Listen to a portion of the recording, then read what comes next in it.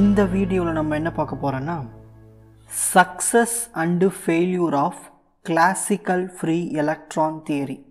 சரி, இதில் ஃபஸ்ட்டு நம்ம பார்க்க போகிறது சக்ஸஸ். இந்த கிளாசிக்கல் ஃப்ரீ எலக்ட்ரான் தியரி இருக்கு இல்லையா, இதனுடைய என்னென்ன சக்ஸஸ்லாம் வந்திருக்குன்னு பார்க்க போகிறோம். சரி, ஃபஸ்ட்டு இந்த கிளாசிக்கல் ஃப்ரீ எலக்ட்ரான் தியரி வந்து இந்த ஓம்ஸ்லாம் இருக்கு இல்லையா, அதை வெரிஃபை பண்ணுறதுக்கு யூஸ் ஆகுது. அப்போது இது என்ன எழுதலாம்? It is used to verify ஓம்ஸ்லா. ஓம்ஸ்லா பற்றி படிச்சிருக்கீங்க இல்லையா 10th ஓம்ஸ்லா. ஸோ இந்த ஓம்ஸ்லாவை வெரிஃபை பண்ணுறதுக்கு இந்த கிளாசிக்கல் ஃப்ரீ எலக்ட்ரான் தியரி ரொம்ப யூஸ்ஃபுல்லாக இருக்குது. Second, it is used to, இப்போ ஃபார் எக்ஸாம்பிள் இப்போ இந்த கிளாசிக்கல் ஃப்ரீ எலக்ட்ரான் தியரியில் வந்து எதுக்கு யூஸ் ஆகுதுன்னு பார்த்துட்டிங்கன்னா, இந்த electrical conductivity and thermal conductivity இருக்கு இல்லையா, அது எல்லாத்தையும் எக்ஸ்பிளைன் பண்ணுறதுக்கு இந்த கிளாசிக்கல் ஃப்ரீ எலக்ட்ரான் தியரி வந்து ரொம்ப யூஸ்ஃபுல்லாக இருக்குது. So it is used to explain the that means electrical and thermal conductivity. Electrical and thermal conductivity explain பண்ணுறதுக்கு இந்த கிளாசிக்கல் ஃப்ரீ எலக்ட்ரான் தியரி ரொம்ப யூஸ்ஃபுல்லாக இருக்குது. டெரைவ் பண்ணோம் இல்லையா electrical conductivity and thermal conductivity. So அதை எக்ஸ்பிளைன் பண்ணுறதுக்கு இந்த கிளாசிக்கல் ஃப்ரீ எலக்ட்ரான் தியரி ரொம்ப யூஸ்ஃபுல்லாக இருக்குது. அடுத்தது தேர்ட் பாயிண்ட், இது இந்த கிளாசிக்கல் ஃப்ரீ எலக்ட்ரான் தியரி இன்னொன்றையும் டெரைவ் பண்ணுறதுக்கு யூஸ் ஆகுது. வீடமன்-ஃப்ரான்ஸ் லா டெரைவ் பண்ணோம் இல்லையா முன்னாடி, அது எதன் மூலயமா டெரைவ் பண்ணோம்? கிளாசிக்கல் ஃப்ரீ எலக்ட்ரான் தியரி அந்த கான்செப்டை வச்சு தான் அதை டெரைவ் பண்ணோம். ஸோ அதுக்கும் இது யூஸ் ஆகுது. So it is used to derive Wiedemann-Franz law. Wiedemann-Franz law. So இந்த Wiedemann-Franz லாவை டெரைவ் பண்ணுறதுக்கும் இந்த கிளாசிக்கல் ஃப்ரீ எலக்ட்ரான் தியரி ரொம்ப யூஸ்ஃபுல்லாக இருக்குது. நெக்ஸ்ட்டு ஃபோர்த் பாயிண்ட், இந்த கிளாசிக்கல் ஃப்ரீ எலக்ட்ரான் தியரி எதை எக்ஸ்பிளைன் பண்ணுறதுக்கு ரொம்ப யூஸ்ஃபுல்லாக இருக்குன்னா, ஆப்டிக்கல் ப்ராப்பர்ட்டிஸ் ஆஃப் மெட்டல். இப்போ ஒரு மெட்டல் இருக்குது, மெட்டலோட ஆப்டிக்கல் ப்ராப்பர்ட்டி. தட் மீன்ஸ் இப்போ மெட்டலில் ஒரு லைட்டு விழுந்து அது ரிஃப்ளெக்ட் ஆகும், ரீஃப்ராக்ட் ஆகும், ஸ்கேட்டர் ஆகும், அப்சார்ப் ஆகும். ஸோ இந்த மாதிரி இந்த ஆப்டிக்கல் ப்ராப்பர்ட்டிஸை எக்ஸ்பிளைன் பண்ணுறதுக்கு இந்த classical free electron theory concept ரொம்ப யூஸ்ஃபுல்லாக இருக்குது. So it is used to explain optical properties of metals. Optical properties of metals explain பண்ணுறதுக்கு இந்த கிளாசிக்கல் ஃப்ரீ எலக்ட்ரான் தியரி ரொம்ப யூஸ்ஃபுல்லாக இருக்குது. ஸோ இதுதான் 4 கீ பாயிண்ட், இதுதான் 4 சக்ஸஸ் ஆகிருக்கு இந்த classical free electron தியரியில். Next, failures of classical free electron theory. Failures of classical free electron theory. என்னென்ன ஃபெயில்யூர்ஸ்லாம் இருக்குது? இந்த கிளாசிக்கல் ஃப்ரீ எலக்ட்ரான் தியரி சில கான்செப்ட் எல்லாத்தையும் எக்ஸ்பிளைன் பண்ணலை. It does not explain சில கான்செப்டை எக்ஸ்பிளைன் பண்ணலை.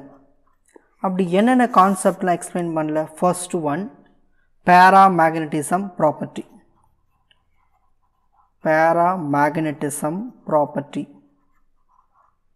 இப்போது சில மெட்டல்ஸ்க்கு எல்லாம் வந்து பேராமேக்னட்டிசம் ப்ராப்பர்ட்டி இருக்கும். ஸோ அந்த மெட்டல்ஸில் இருக்கிற அந்த எலக்ட்ரான்ஸ்க்கு எப்படி இந்த ஆக்குப்பை பண்ணியிருக்கு எலக்ட்ரான்ஸ் எல்லாம் பேராமேக்னட்டிசம் ப்ராப்பர்ட்டியில்.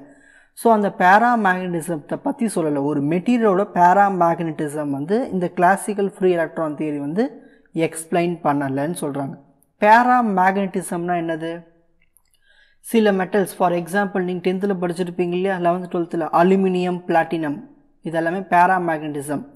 ஏன் பேராமேக்னட்டிசம்னா இது வந்து மேக்னெட்டிக் ஃபீல்டுன்னு ஒன்று இருந்தால் மட்டும்தான் மேக்னடைஸ் ஆகும்.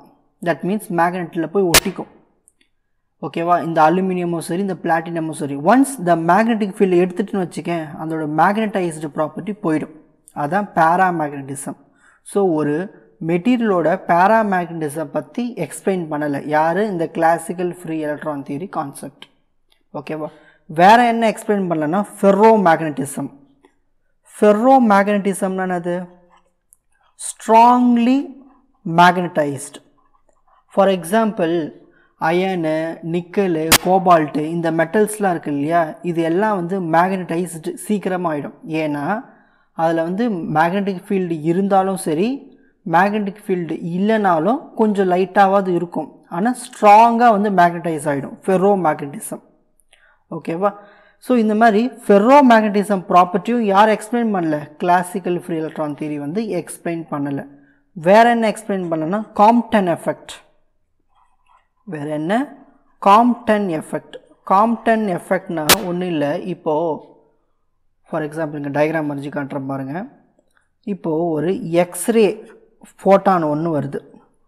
X ray photon. இந்த எக்ஸ்ரே ஃபோட்டான் வந்து ஒரு எலக்ட்ரானில் படுது. இந்த எக்ஸ்ரே ஃபோட்டான் ஒன்ஸ் எலக்ட்ரானில் பட்ட உடனே என்ன ஆகுனா இந்த எலக்ட்ரான் இருக்குது இல்லையா இது அப்படியே மூவ் ஆகிடும். இது ஸ்கேட்டர் ஆகிடும். இந்த பக்கம் போயிடும். எலக்ட்ரான் ஸ்கேட்டர் ஆகிடும்.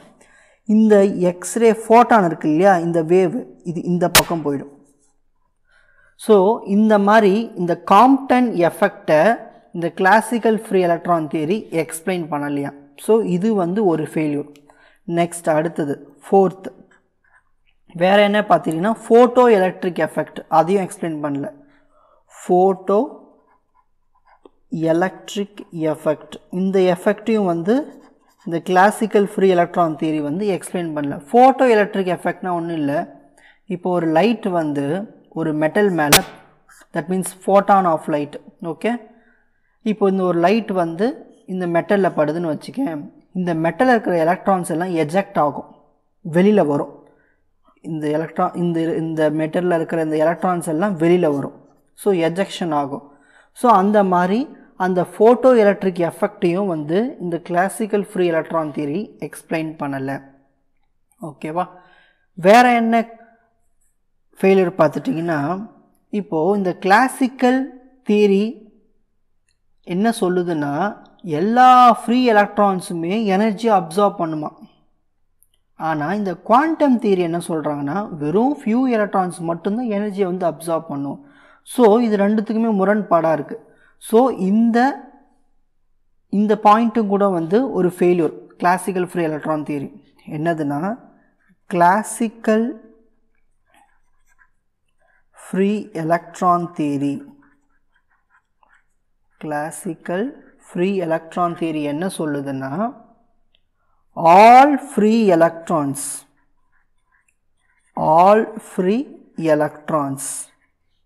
absorb energy. எல்லா ஃப்ரீ எலக்ட்ரான்ஸ் வந்து எனர்ஜியை வந்து அப்சார்ப் பண்ணணும்னு சொல்கிறாங்க. அப்போது இந்த ஸ்டேட்மெண்ட் வந்து ராங். இது வந்து ஒரு ஃபெயிலியர் மாதிரி. ஏன்னா எல்லா ஃப்ரீ எலக்ட்ரான்ஸுமே எனர்ஜியை வந்து அப்சார்ப் பண்ணிக்காது. ஏதாவது ஒரு குறிப்பிட்ட ஃபியூ எலக்ட்ரான்ஸ் மட்டும்தான் அப்சார்ப் பண்ணும். ஸோ இந்த ஸ்டேட்மெண்ட்டும் வந்து ஒரு விதத்தில் ஒரு ஃபெயிலியர். ஏன்னா குவாண்டம் தியரி என்ன சொல்லுதுன்னா ஒன்லி ஃபியூ எலக்ட்ரான்ஸ் மட்டும்தான் எனர்ஜியை அப்சார்ப் பண்ணும். ஓகேவா? ஸோ உங்களுக்கு எக்ஸாமில் success and failure of classical free electron theory கேட்டால் இங்கே நான் என்ன நோட்ஸ் கொடுத்துரும் இதை மட்டும் எழுதி வச்சாலே போதும், உங்களுக்கு ஃபுல் மார்க் கொடுத்துருவாங்க. ஓகேங்களா? ஸோ இதை பற்றி நீ எதுவுமே எக்ஸ்பிளைன்லாம் பண்ண தேவையில்ல, கான்செப்டை நல்லா புரிஞ்சுக்கும். என்ன சக்ஸஸ் என்னென்ன ஃபெயில்யூர்ஸ் அவ்வளோதான். ஓகேவா? நெக்ஸ்ட் வீடியோவில் குவாண்டம் தியரி பற்றி பார்ப்போம்.